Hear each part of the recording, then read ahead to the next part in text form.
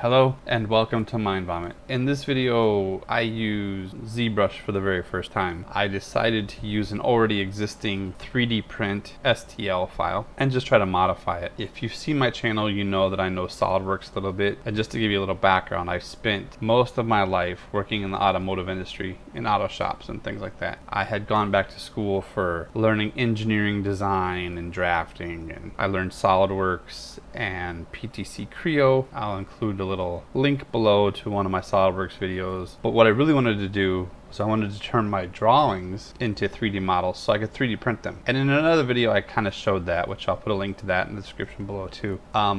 But I had to pay someone to do that for me. And I'm thinking, as an artist, I should learn how to do that myself. So this video is me taking the Star Wars Death Trooper 3D print STL file, bringing it into ZBrush, which I already made a video of how to do that, and trying to sculpt it with a little more detail. What do they call that? NURBS? They call it NURBS. Like it's much more NURBS or whatever. I don't know the technical jargon. And I did watch a video by flipnormals that helped me get kind of the basics down, and I'll put a link to that in the description below also in case anybody else wants to learn.